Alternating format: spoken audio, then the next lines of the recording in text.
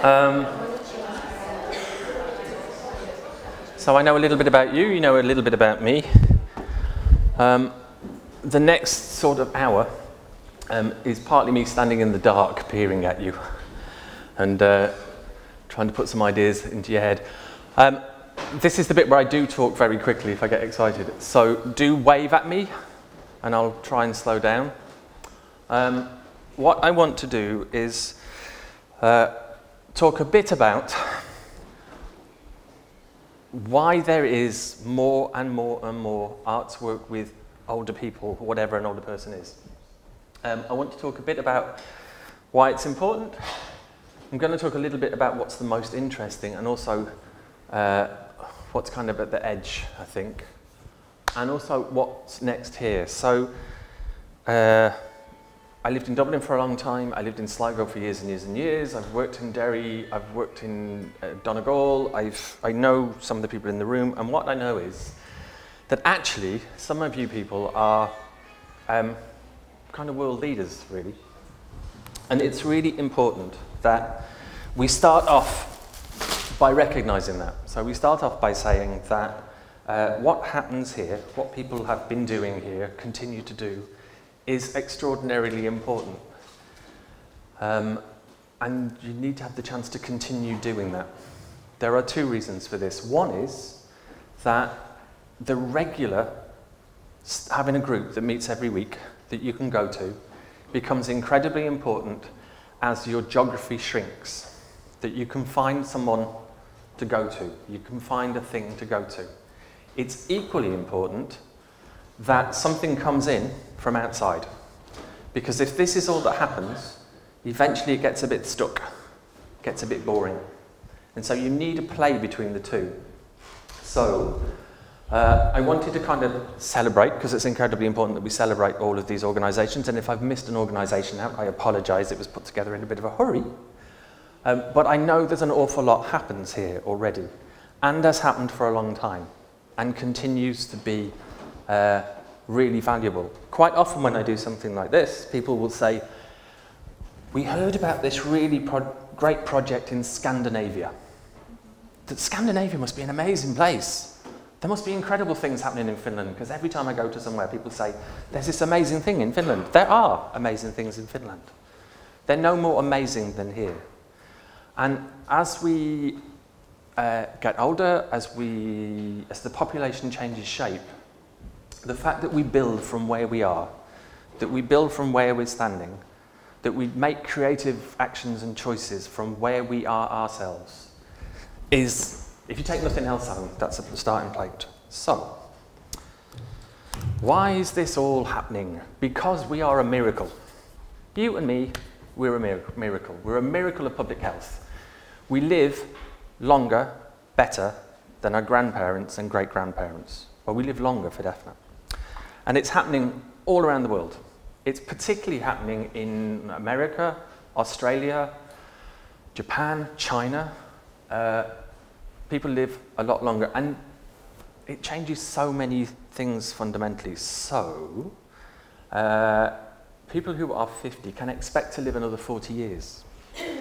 And what's happening in the next couple of years is there will be more people over the age of 65 than there are under the age of 5. This never happened before. It's never happened in one area of the world, anywhere, that there are more people 65 and plus than there are under 5. And a lot of those people will be 80, 85 and plus. The biggest growing area is 80, 85 and plus. I find those numbers difficult. They don't really lodge in my head. What stays in my head is every second girl child born today has 50% chance of living to be a centenarian. By the middle of this century, there will be 500,000 centenarians in the greater UK. At the end of the century, there'll be 1 million people 100 years old living in the UK. That's one big city. And when you look around the world, it's a really complicated picture. In the States, by 2050, the middle of this century, there'll be 89 people over the age of 65. It's a really complicated picture because those people are, some of them are the richest people in history. They're the richest percentage of population. So I worked out the other day, they've got $2.3 trillion between them, which pretty much means they could fly us all to the moon and back.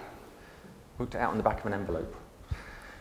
But also within that, there's a whole pile of people who are fragile and becoming vulnerable, and their bodies are changing, and it's a complicated picture. So, when people meet to talk about changing aging, changing demographic, what happens, they tend to talk about all this top stuff. What are we going to do to address this, what they usually talk of as a challenge, the aging tsunami, the challenge of old age, the changing demographic. So they talk about we need ministers, and we need more staff, we need more money, we always need more money. If they do research and evaluation, they'll always ask for more research and evaluation. Every research project you ever see says, can we have more research? Can we ask more questions? What they don't talk about is the bigger bit of the iceberg, this stuff at the bottom, the stuff that will really sink the ship. Stereotyping and invisibility, ageism. And the big one, I think, is fear of change, because it stops people from thinking. If you're afraid, you don't think straight. So what does this mean? What does this change mean in terms of people living longer, more people living for longer? Well, it means that for people who are 50 and they have 40 years ahead, they might plan their lives differently. They might go back to U3A, they might go to college. More and more people in their 50s might start a second career, a second business, or they might totally change. You know? I work as an artist, I work as an organizer, sometimes I work as a cook, very bad cook, but I'm made up of the sum total of my experience. And if I know at the age of 50 I've got another 40 years, I might go and do something completely different. It affects the generational contract. Somebody was talking about money getting tied up in housing. So what used to happen is you'd work all your life, you'd save your money, you'd buy a house. You'd pass the money that was in that house to your kids. Gives them a better start. That will change when you are 90, your kids are 70, their kids are 50, their kids are 30, and they've got teenagers. And that's not just you, that's your whole street. So that whole dynamic will change. And what will also shift is the difference between countries. So last year I got up in Dublin, I'm 50, I'm sort of middle-aged, a bit past middle age. I flew to South Africa, I landed in South Africa 8 hours later in the same time zone, and all of a sudden I was 6 years older than the average age of a grandparent. The average age of a grandparent in South Africa is 44. So there's a big difference in where you're born. And it affects everything. It will affect everything. It will affect entertainment and art, it will affect planning. How do we build cities, towns? How do we... What people buy, that's already happening. The Vogue had an edition last week, the 100th edition. They had a centenarian model. Anybody see that? Yeah? Yeah. So it's starting to change. What people spend money on is starting to change what's available and what's possible. Transport and travel, political sector, what's starting to happen in politics is parties are appealing to generational divide, which is an alarming thing. Health and financial, I'll talk a little bit about. So financial, as the big bubble of population becomes 65 and plus, it has spending money, and it will start to become the influencer of what gets bought and what people want. As more people get older, at the moment, there are 6 people working for every 1 person retired. In about 30 years' time, there'll be 2 people working for every 1 retired. So there's a complete shift. We might be drawing down pensions for 30 or 40 years. And you can already see this in the papers. You can see this people being encouraged to work longer, retire later. Or places like B&Q, where they want older people who are 65 and plus to go and work for them, because they found out that they're really great people to have in their shop. They can explain things to people in a way that younger people can't. It's okay working past 65 and 70, maybe if you're an academic, or you work in a desk. It's not so good if you're a bricklayer. Okay? Working longer is not necessarily going to work for everybody. And health, you see a lot of this. So the health service that we live in was based on emergency. It was based on acute care. It was based on the fact you'd break something, or you'd be about to burst, or something would happen that was massively traumatic. and you need to be whizzed into hospital, fixed, and then sent out. But as you all know, what happens is you get a bit arthritic, or you get a bit of something, and you're not quite as you were before, and that you just live with it. You have to learn to live with it. And so the health system is having to move from dealing with acute to dealing with what they call chronic, living with things that are difficult. And you see that system changing. So you see the localising of care, you see care in the community programmes, you see how are people supported to continue their lives and live with whatever medical issue they might have. And you're starting to see the movement of people. So for instance, I'm working with somebody at the moment who had a stroke, is chair-bound, very little movement. Her carers, one lives in South Africa and one lives in Hungary. And it financially makes sense for them to fly over, spend 3.5 weeks living and working with Polly, and then to fly back. It's like lads working on the building sites. It's an extraordinary thing that's starting to happen. So we have this kind of view of old age, which is a bit like this. It says that those people entering old age, the people at the bottom of the triangle, we kind of don't need to worry about those because it's a medical view. The people that are in transition, where they're starting to get a bit ill or a bit frail, we can spend some resources on those. And those people that are frail and in high dependency, that's where all the resources and effort and energy and hospital and medical goes. Okay? So it's a medical view of old age. This, I think, is the one we need to move to. So if we start to think of people that are becoming older, entering old age, whatever point of life that is, as a resource, as people who can become responsible for their own care to an extent, as people who are an asset to their community, maybe the amount of people that will need transitional care, or maybe the people that need specialist care, the resources will go a lot further. In a way, it's about saying it's all about self-help. It's about how do we help ourselves? How do we change the way that we view aging? How do we view getting older? So that we're able to help ourselves. Which is where we get to arts. So, Richard Smith, Medical Journal 2002, said this lovely thing. He said, if health is about adaptation, understanding and acceptance, then the arts might be more potent than anything that medicine has to offer. If health is about adaptation, understanding and acceptance, then the arts might be more potent than anything that medicine has to offer. Okay. Anything that you want to ask me at this point? So far, so good? Yeah, we'll keep going? Okay. You're not asleep yet. Good. All right. So let's have a talk about the arts. So normally, when people get to talk about the arts, they go, I'm going to explain the arts. I kind of think it's pointless, so I'm just going to show you some when I get a glass of water. Okay, I'm going to jump around and come back, which I can do.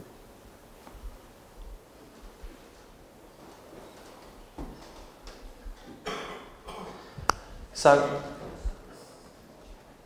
we'll talk about what art does in a minute, but what I want to talk about first, just so I can make this work, is what's unique about creativity and art making when you're older. And there's really 4 things. So the first one is that you've always made things. You might always have painted, you might always have sung songs, you might be Toni Morrison, you might be Bridget Riley, you might be Mick Jagger, all right? It's what you do, it's your job, you make stuff. It might be that you've always made stuff with your kids, you've always painted a bit. It might be that you always baked, you always made costume, clothes, it might be that. The other thing that happens that's completely unique to creating things as you get older is that your circumstances change. So, it might be that you are a fiddle player and you become a bit arthritic. You can't play the way you used to. It might be that you're a dancer and you love going dancing, but you know, you're not quite so stable on your feet anymore. It might be that you're a 25-year-old Please come to the gallery. ballet dancer and your body starts to change shape. It might be that the people that you used to go to things with, they're not there anymore. So there's a whole pile of reasons why things change. Or it might be that you find the chance to get involved in making things or dancing or making music for the first time in your life. But you bring to that experience a lifetime of experience. Okay? That makes sense? Yeah? Like Esme. Esme taught everybody that I know in Dublin to swim. And was always kind of involved in the arts, but when she was about 65, 66, she just had a bit more time. So she started making things. And the fourth thing I think is different. The fourth thing is about what happens between... do you want me to test that? No worries. What happens between you and the art? So, does anybody know Kitty Shan? The woman with the folded arms? Lives up towards Gweedore. So she's a kind of living library of traditional music. And there are an enormous number of musicians would go and see her every now and then to learn some new tunes or find out a variation. And what happens is that it's like when you read a book at different times in your life. Yeah? It changes its importance to you. There's a difference between reading Great Expectations when you're 19 and reading it when you're 61.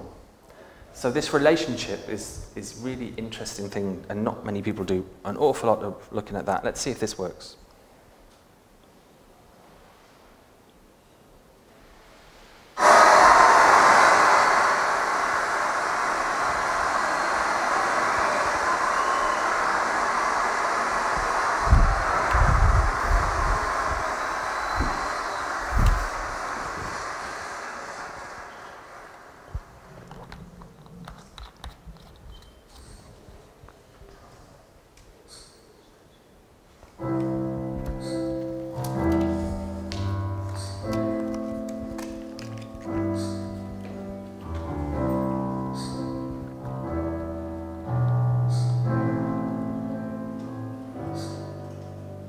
Try your best, but you don't succeed. When you get what you want, but not what you need. When you feel so tired that you can't sleep. Stuck in reverse.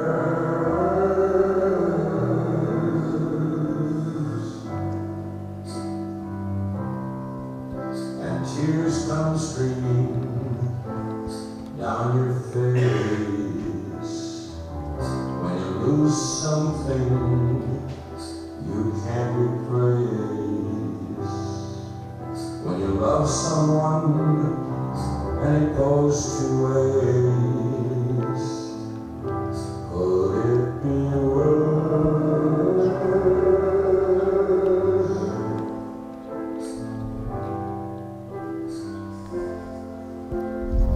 Lights will guide you home, and ignite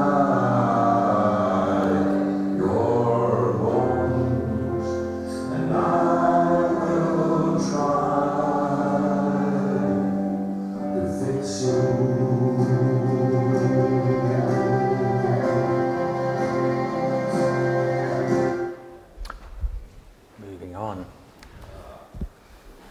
Do you want me to play it to the end?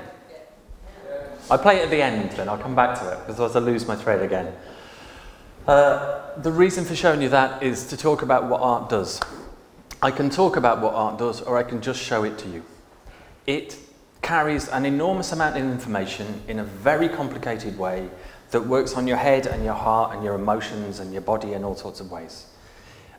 It's the killer application. And that particular piece is from a company called Young at Heart Chorus. They started as it's a lunch club in Chicago where an artist whose name's gone out of my head because my head's like that, basically played the piano and then started teaching people pop songs. And then realized that if you teach old people pop songs like Lost in the Supermarket by The Clash, it has a very different resonance if it's sung by a 90-year-old who can't remember all the lyrics. Okay?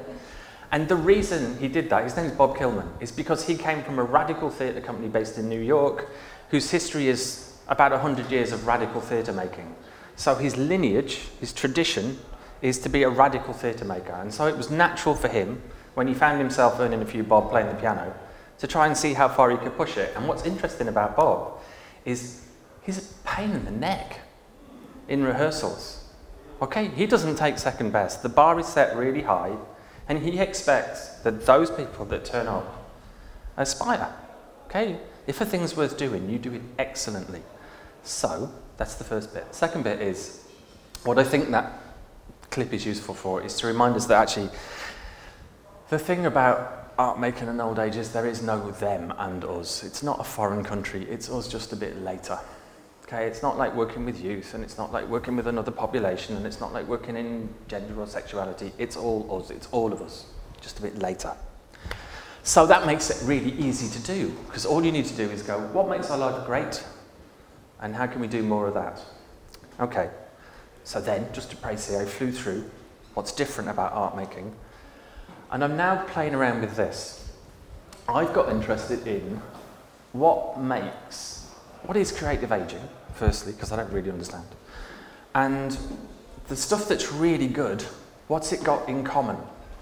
Okay, all of those companies that I showed you at the beginning that are in Northern Ireland, what do they do? What's common to what they do? Because some of them work in arts and care, and some of them work in sheltered accommodation, and some of them work with older people with disabilities, and some of them work with 50-year-olds, and some of them work with 92-year-olds, and some work through U3A, and some do. It's really, really, really broad spectrum. So the most interesting stuff, what's it got in common? And the first thing is that every single entity that's involved is on a journey. Frankly, I can put that another way. None of the people that are involved really know what they're doing. And I mean that in the most positive way possible. So that means the buildings like this that welcome people in, the commissioners that support people and give them the money to make something, the artists and the individuals, I'm never sure how that works anymore. Nobody really knows what they're doing because it's historically unprecedented. This is whole new territory. Okay? There's a whole reason there's not fantastic statistics on people over the age of 70. There weren't that many previously. And also they weren't economically an advantage, so there wasn't that much research. So it's a changing environment. So if the thing is any good, everybody's trying to figure out what they're doing. And then I've kind of picked 7. So I'll fly through them. Really good projects, really interesting projects have individual agency. Individual agency, I think, is best measured in time. It's that bit where you forget what you're doing. You go to a dance and all of a sudden you realise it's 3 hours later. You paint the picture and you look up and you've forgotten to go and pick up the grandkids. Yeah? That makes sense? Yeah? And it happens in all sorts of different art forms. It can happen in groups, it can happen on your own, but it's about loss of time. Individual agency. Empathy and exchange is about really what we did this morning. So when you come in, I'm willing to change the way that the day works in order to fit to you. So this is a picture from a piece of theatre by a company called Spare Tire, and that's what the theatre looks like. It's made in touch, and it's made in bubbles, and it's made in texture and textiles. It's also about artists changing their mind halfway through. So these were a series of portraits commissioned from a photographer in Dublin called Aidan Kelly, and there were portraits of people with tattoos. Old fellas with tattoos was where he started. He thought, tattoos are the only mark you make on your skin that time doesn't make, so we'll take photographs of old people. And that means maybe people come into a gallery that don't normally come into a gallery. And as he started photographing, he realised that actually that wasn't the people that had the photographs. Quite often there were people like Kathleen, who at the age of 50-something, having been a full-time carer for her mum died, and she got a tattoo to mark the passing and to say, okay, it's my life now, I can stop being a full-time carer and I can do other things. And we got really surprised about who had tattoos and where and when they got them and how they got them. So there was a shift between where we started and where we ended up, between empathy and exchange. Disruption is really important. For those people that use Twitter, there's a hashtag called disruptive aging, which the American Association of Retired People started. And disruption is about this idea that we tell ourselves one story about how we get older. There's only one. You do really great, and then you drop off. Yeah, that's the story. And so disruption is all about changing that story, breaking it apart, saying it's not the only story. So this is an orchestra that I started in the National Concert Hall in Dublin.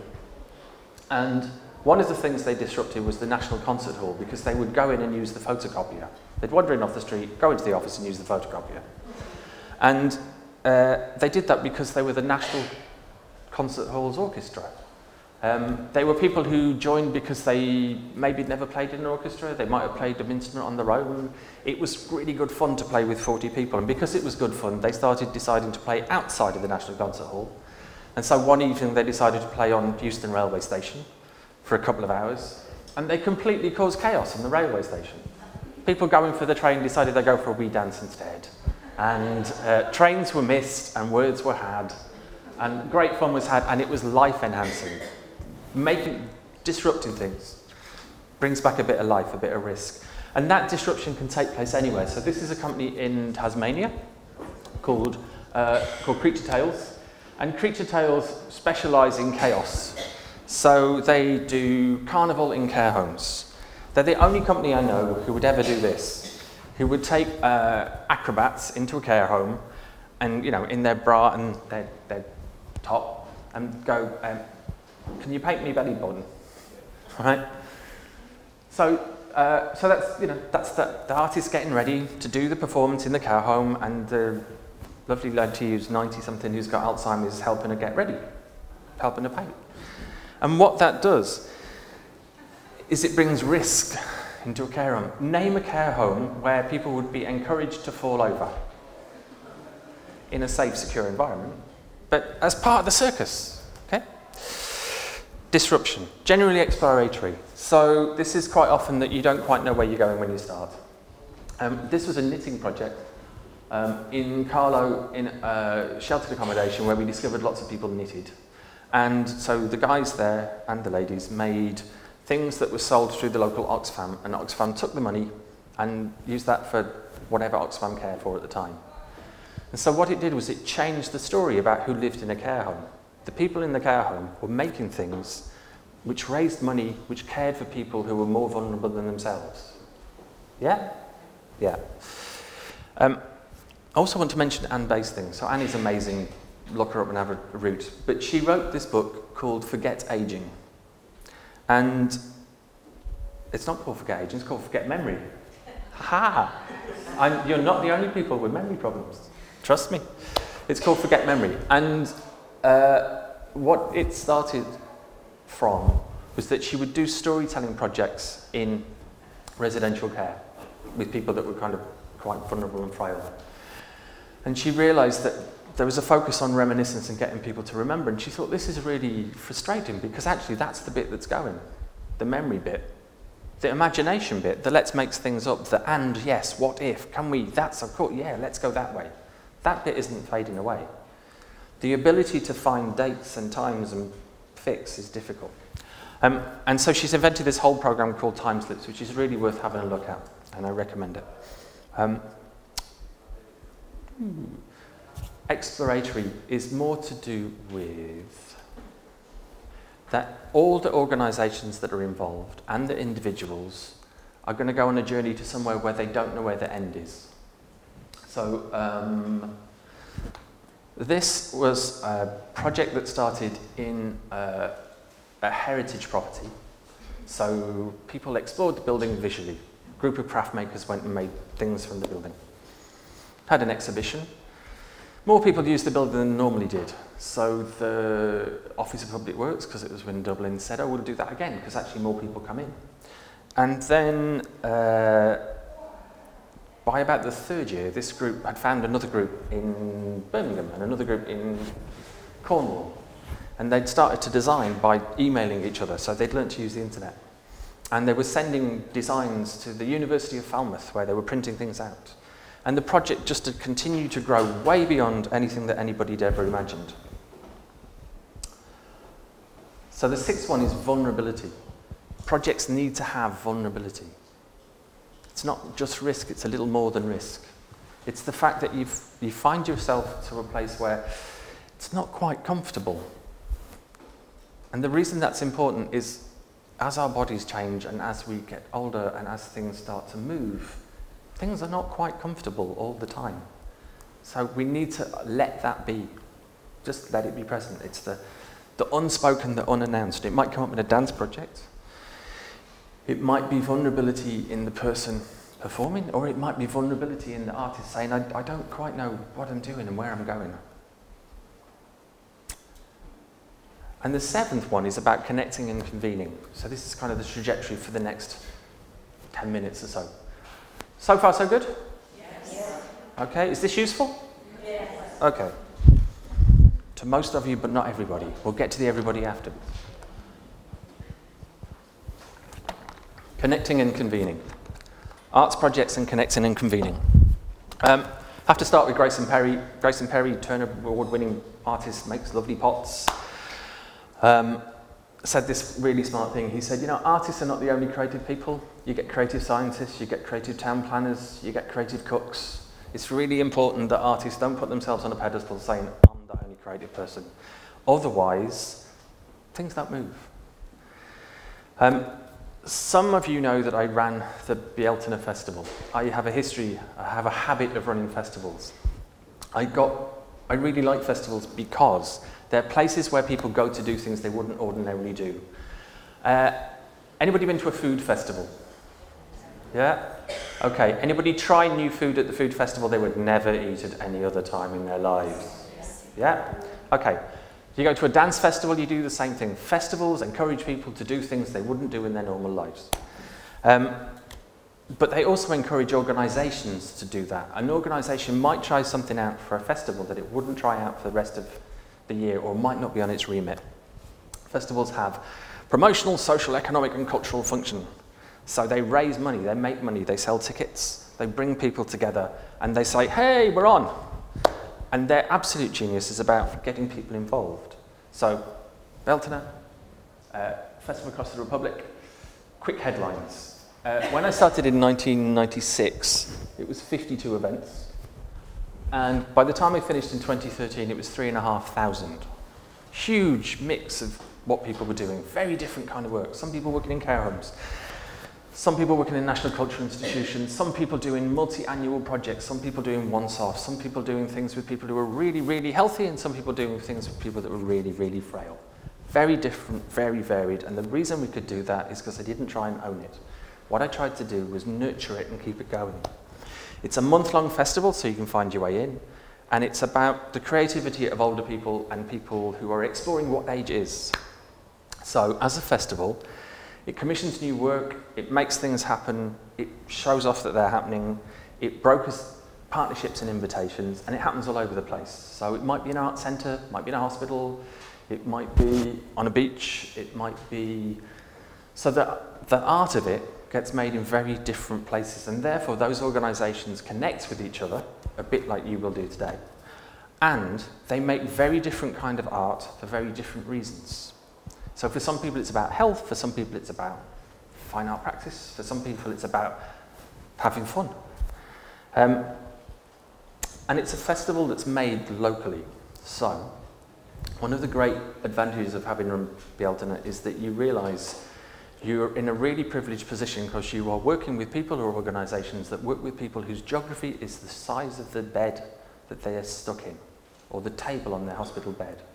But you're also working with people who can make it to the cultural centre or the community centre or to the national thing, and in some cases people that go touring off around the world. And it gives you an overview, and what it makes you realise is that what holds all of that together isn't planning and isn't schedules, it's something else. I felt emotional and privileged to be involved in something so immensely positive. Bieltiner makes me believe that people are good. What holds it all together is culture. It's the attitude. It's the way you, it's the fact that when you come in this morning, I'll make you a cup of tea if you want one, I'll help you move the chairs. It's the atmosphere in the room. 2009-10, we started this piece of research. It exists. If you go to the Bieltiner website, you can have a look at it. It says all the things that you already know, so I'm going to fly through them. That the festival had encouraged more people to take part. It had an effect on individuals. People started to feel that they got a new lease of life. I'm a widow and I live alone. It's marvellous to have something to get out for, to get involved in, to forget your aches and pains, get completely immersed. It affects community. The walls of the hospital broke down because people from outside were coming in and we were occasionally going out. It affects institutions, so different organisations, non-governmental organisations and state agencies and services started to work together because there was an excuse for them to do so. And Bielton had all sorts of successes, but partly because of its size. In 2006 or 7, the Irish economy tanked. It kind of went, and money that we had to run the festival disappeared. We didn't have that much anyway, but now we had even less. And it created a really interesting challenge. How, when more people are getting involved and it's getting all very exciting and people are getting involved because it's interesting and they see their friend doing something, they want some of that, how do you keep that going? So initially, Sally, you about there somewhere? Yeah, hi. So Sally and I dreamt up this idea, which was about, what I was struggling with was how do you get people involved? What's the question that you ask people that makes them go, yeah, I'll do that, I'll try that. It's not about money, because I can't pay for anything. It's about an invitation. How do you ask for help? So we dreamt up this idea, and the idea was very simple. The idea was, we're going to ask people in active retirement groups to join a choir, and then we're going to ask them to get up on the last Sunday in May at dawn and go and sing on a beach. Okay, so this morning I woke up at about 6 o'clock and it was daylight. All right, dawn, it turns out, is about 4:20. So what we were going to do was go to people and say, would you like to get up at 4:30 in the morning, or 4 o'clock, drive to a beach, stand on the beach and sing? Oh, you do a bit of rehearsal beforehand so you know what you're singing. So we tried it out the first year in, where were we, Rathmullen? No, Inishowen, yeah. And we thought, okay, there'll be the people that are involved in family and friends. And 600 people turned up. Somebody driven from Manor Hamilton, somebody else had camped out on the beach. There was a bunch of scouts that were over on the other peninsula who'd stayed overnight to come and see this thing. And what we realised was asking people to do something completely ludicrous and a bit outside of your normal makes your life rich and enhancing. And so this gradually grew, Dawn Chorus grew. And in County Carlow, this happened. So a guy called John O'Keefe persuaded his active retirement group to take part. And they said, but you know, we don't really get up at dawn in Carlow. So 9 o'clock, that's kind of dawn, isn't it? And we went, okay, that's fine. And then he said, we'd like to involve the local school kids. Yeah, that's cool. We'd like to involve the fire brigade. They're going to make rainbows. So I went down to see him at that point because I was a little bit worried about the early onset. And it turns out that he had firemen with hoses fiddling around to make the perfect rainbow by blowing the water across the river. What he'd done is he'd got the whole town involved around this event. And he'd done that at the time that the economy had tanked. So anybody under 60 plus was wandering around wondering what they were going to do with the rest of their lives now that they were going to be paying a mortgage forever. Anybody over was going, sure, that happened before, and we lived. What's important? What's important is we get out and we get up early and we go and sing on the beach or we sing on the river. He made his group the centre of community. He built community around it. So that ran for a couple of years and then he stopped. And that has led to all the things that I'm doing at the moment. So 10 minutes and I'll finish off tops. With Creative Ageing International, we're looking at how creative projects are really prototypes for better living. I'm not going to talk through that. One of the ways we're doing this is working in South East London, so this takes up quite a bit of time. And what we're doing there is working with a company called Enteliki Arts, the Albany, which is a space a bit like here, art space, and the Borough of Lewisham. And what we've done is set up residential daycare, not residential, sorry, daycare. So people come there for a day and then go home. And people describe it like this. They say it's the kind of stereo-smashing thing that sticks 2 knitting needles up at anyone who dares assume daycare for older people is about flower arranging and endless cups of tea. And we do flower arranging and endless cups of tea. But people also say, this is what society would look like If only we scrubbed out ignorance and fear. This is either a unique experiment in provision for the elderly if you write like a bureaucrat, or something as lovely and hopeful as a poem. And I think the reason that it's as lovely and hopeful as a poem is because we also do things like this. We take risks, we build the programme around the people that turn up. There's about 50 people at the moment that come up every Tuesday. They're generally bussed in because they can't manage their own transport. They would have Alzheimer's early onset, they'd have dementia, they'd have mobility issues, they would have cognitive problems, they may have been in disabled support or assisted living for the whole of their lives. They're a very complex bunch of people. And what we do is celebrate them, celebrate whatever it is that they are. When we talk formally, it's a social and creative engagement program for isolated and vulnerable older people living in the it's that language. Yeah. And when we talk to health, it's this kind of language, referral route. So people find their way there. So the squares in the middle is Tuesday session. They're self-referred, they decide that they like it and they come along. They see it in the brochure for the art centre. Family and friends, the voluntary sector, Age UK, Minds, those organisations say, we've got somebody, can they come along? The deal is you basically have to be able to take yourself to the loo and feed yourself. People come for the day. We run it with volunteers and a couple of artists. And gradually this idea is spreading over the borough. So what we're starting on at the moment is a series of daycare, but also art projects in sheltered accommodation. And also a film club that will work very differently. And what we're trying to do is set them up the way we set up the Alternate. So we don't own it, we nurture them along. It's like community grease and glue.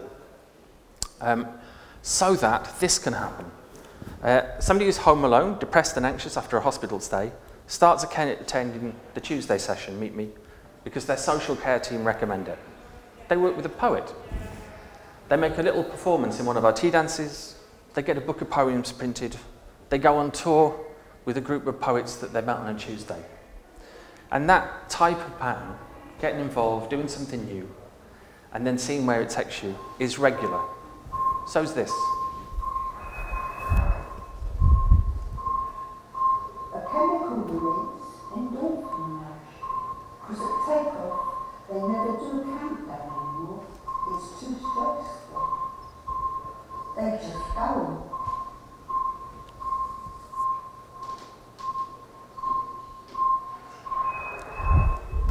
Like late acceleration, a successful launch to standard. A whole sequence.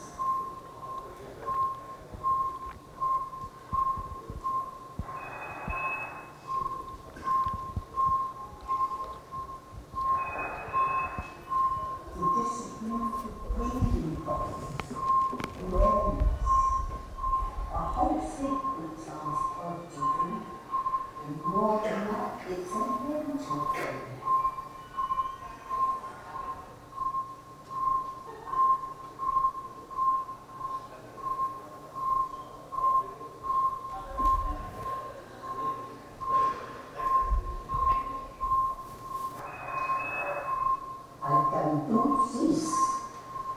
Le rail, ou accélération.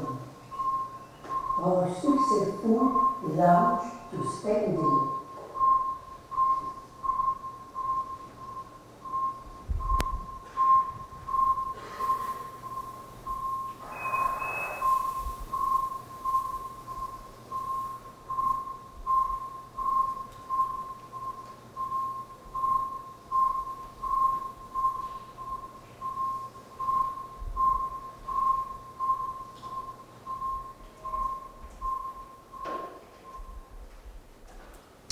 So that is a little part of a film that we've been making, which started with people talking about falls. It started with people talking about isolation, living on your own. Living on your own is a bit like being in a spaceship. How come people in spaceships get looked after so much better than we do?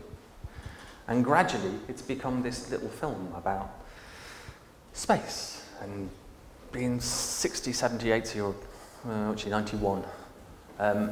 And the next version of it will go on Channel 4. It will go out as part of a dance season because we found some money to make that happen. And so that creative-driven bit of research, the going where we don't know where we're going, is ending up with some really interesting things that carry all sorts of complicated information. And I guess that's a kind of quick summary of what's driving what we're doing in South London. So it's art making is embraced and central. It's about art making first. And then where it takes us, we'll see. It's about embracing negative capabilities. So negative capability is this idea that sometimes when you don't know how to do something and you come at it for the first time sideways, you'll find a whole different way of doing it than anybody else. And in my world at the moment, what that means is somebody who is a regular user of mental health and manages their own condition, which might be extreme anxiety, but they know how to manage it. So extreme that there are days when they don't leave the house, when they're in real trouble. Generally, they manage their anxiety really well, self-manage. When they meet somebody who's just had a heart attack, who's a 65-year-old man who used to be the big guy, who's feeling really lost because now he's no longer the big guy, he's some guy whose left side doesn't work. The people that manage their own mental health are really important in giving him a route, a way back into living, a way into managing what you have to deal with, in being resilient. And so we have a whole pile of different projects that are starting to kind of connect together and do some interesting things. What they're really asking is this: who owns care? How does creativity accompany us as we grow frail? If you can't make it to Tuesday, and you can't make it to this kind of session, then how can you still get involved in your own creativity? And it's popping up projects like this. So this is Bed. Bed started as people saying, I went out on my scooter and I tried to have a car. Nobody talked to me at all. It's just because I'm on a scooter. Started with people saying, since I got grey hair, nobody looks me in the eye in the street. Nobody makes eye contact with me. So after many kind of bits of conversations, it ended up with this. What happened was, on a Wednesday, which is market day, people would arrive at market and discovered that there were 90-year-olds abandoned in their beds around the market with no signage. Just, yeah, like a hospital bed. And this is what happened. People would walk like this. They'd go, and then they'd stand about here. And then if you were standing around here, you could have an extraordinary conversation about what it was they thought they were seeing. Okay? They'd tell you about their granny, they'd tell you about their auntie, they'd tell you about themselves, they'd tell you about fear, they'd tell you about being afraid of being old. Okay? This works like theatre works. It is theatre. It's a disruptive object. And now, it's going on tour. So it will pop up at summer arts festivals. You know those ones where you take the kids and there's nice and balloons? There'll also be 90-year-olds abandoned in the street. Because if we don't do that, the conversation stays in rooms like this. Because art should be sometimes provocative. We also didn't tell the police.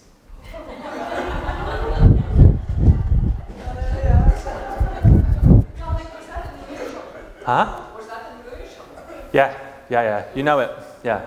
So there was a performance arts festival going on, but people think performance art is 20-year-olds because, you know, creativity and youth get matched together. We don't work with 20-year-olds. What happened? There was a beautiful story though, so I'll tell you for a minute. So 4 kids walked past that, and then they walked to the nearest thing that looked like an official desk, which turned out to be the library. The library's in the background. They walked into the library and they went, "Excuse me." They plucked up courage, said, "Excuse me, we'd like to report a crime. People are abandoning old people in the streets." I can't wait to see. So this is going, the first outing is on Saturday, it goes to Brighton Festival. We've done a whole pile of work with Brighton Festival so they don't announce it in the usual way that they would. It now has a second bed, because when we made the first bed, people started making a quilt for it, and the knitters made this thing for it, and now there's a second bed which works differently. We'll see how it goes. We don't quite know what we're doing. We've been very careful because Elsie's really frail. So who knows what's going to happen as we go out over the summer. We are learning lots from the people that we work with all the time. Cynthia has chronic arthritis. She spends most of her day like that. And so when I get Cynthia involved in a dance session, I have to watch Cynthia and figure out what Cynthia can do, because Cynthia's teaching me.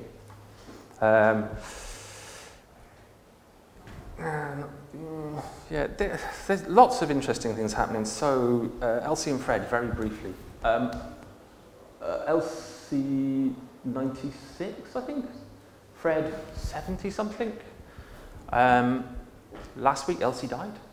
She had a fall. She got pneumonia. She died. She died on Monday night. On Tuesday morning, Fred came in to the session, like a regular Tuesday. He got the bus, he came in, and said, Elsie's died. And I know Fred's is challenged in all sorts of different ways. So I was on the phone and I found the emergency care worker and I do all of that. And what I realised is the social, the official care had kicked in. So she died in hospital, the bereavement counselling in the hospital was available, bereavement services are there, but there was one phone number in his phone book, and there was one friend from 25 years ago who used to be a neighbour. There was no informal care. His informal care was coming in on a Tuesday.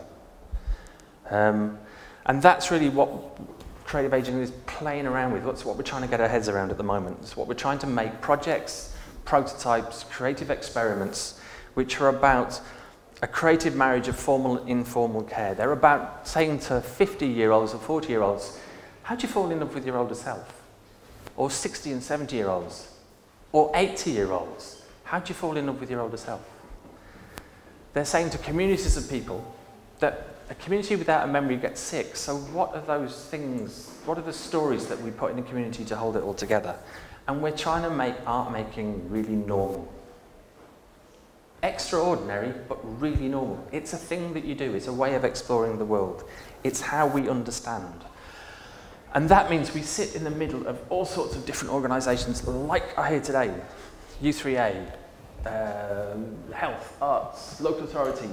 All of those organisations and us are trying to figure out what may be happening next.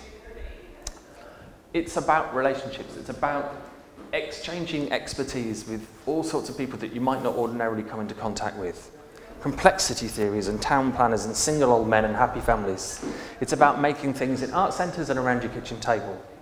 And to make that happen, culture trumps strategy. You can plan all of this out, and so I could plan out this morning. What happens this morning? I plan it all out, you come in, it's like, plan out the window. Change it, yeah? But if the atmosphere in the room is that it's okay, we'll run all the way through to lunch, we can cope with it. If the culture is that, yes, we want to do this, we will figure out a way of doing it. So it's always about relationships. It's about whether or not we're okay together to kind of move in the right direction, even though we don't quite know where we're going. And the problem with that, though, is that sometimes those relationships become a bit fixed and a bit exclusive. So you need the regular thing, but you need something that comes in occasionally. And aging is not different from any other time of your life. You know this. Okay, so all those other issues, poverty, gender, sexuality, finance, class, education, all of that stuff still happens in old age. Still happens when you get to 70, 80 and 90. Still there. But it might be, and this is the thing I find most interesting, that it's where we can bridge some of those. So I have people that come in on a Tuesday who had very high-powered jobs but had a stroke. And so they are now struggling with that. I had people who didn't have high-powered jobs, mums or parents or, signed on the whole time. But at this point, 65 plus, 70 plus, 80 plus, if the atmosphere of the room is right, if the culture is right, the engagement is very different. It's all about the singing and dancing. And partly it's about trying to make this work. So, this is about as much as I get into strategy at the moment, how to work. If we're afraid of something, then we tend to ignore it, okay? We kind of go, we'll walk past the bed. Yeah, we'll go to that spot past the bed. If we walk to that spot past the bed, if we ignore it, actually we get more afraid of it because we don't have any way of understanding it. We're ignorant about it. We don't engage with it in any way at all. We are just not curious. And so we get more afraid of the things that we're not curious about, and we just put them away. And that's, somebody said about isolation. That, I think, is how isolation happens, partly. So we need to work the other way. And the other way is to inspire, to do something that's exciting, that you get curious. What's that thing there? How do you do that? Can you show me how to do that? Show me how to do that. Show me how to do that dance. Okay, here's the steps. Hey, look, I can do a dance. Come see me do a dance. So what happens is people get curious, they learn to do something, they share it with other people, they show it off, and those other people get interested in what they're doing. Okay? It's partly a thing called change theory if you're interested in that, but it's also, it's a virtuous circle. It's how things move. And so really we're aiming at this, how process and product merge seamlessly to the same breathing pattern of social sculpture, since participatory work's purpose as art is to be alive, to take risks, to be bold, to question, to disrupt, to challenge, to live. So let's just let it breathe without having to answer all the problems. Let's be evolutionary, not revolutionary. Which brings me to this bit. I talked an awful lot. I don't normally talk that much. I'm quite quiet, really.